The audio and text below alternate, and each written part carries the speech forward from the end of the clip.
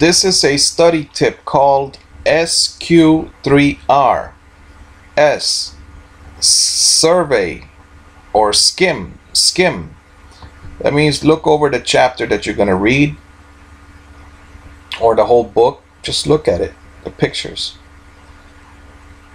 Q, question.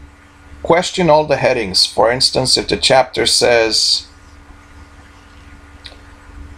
this book is about the parables of Jesus. So question, what are parables? That's a good question. Question all the headings. R, read. Read to answer my own end of chapter questions. So make some questions about what you're reading. What am I reading in this paragraph? This paragraph talks about biology. What is biology? Answer your questions at the end of the chapter. R, recite. Use a poster. Recite. I have read about the parables of Jesus. I believe there are 46 parables. This book has 24 parables. This book is a children's book, so it mentions 24 parables. Why are the others not mentioned? Are there 24 or are there 46 parables? These are questions you could ask yourself. Now, review R. Before the test. Now, this is interesting because you could review and learn information just for passing a test. However, if it's worth knowing this information, then you should remember it for a longer amount of time.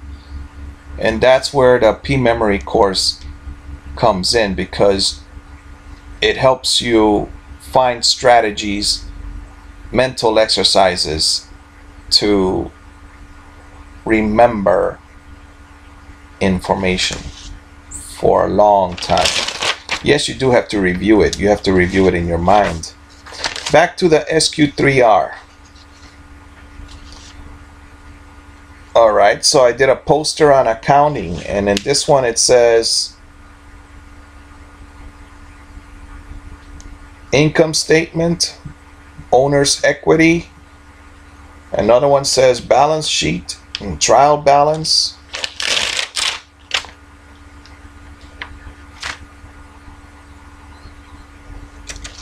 Alright, so we got some more tips here besides the SQ3R.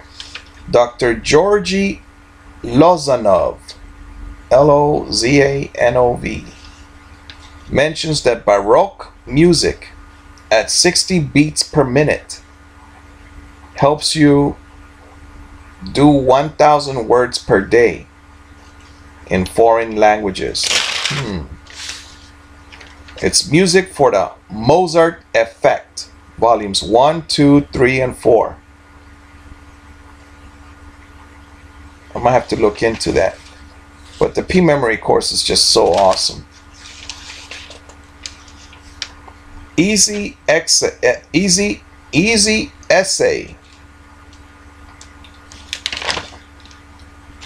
And we've got 2 pages on that. Alright, so talk to you later.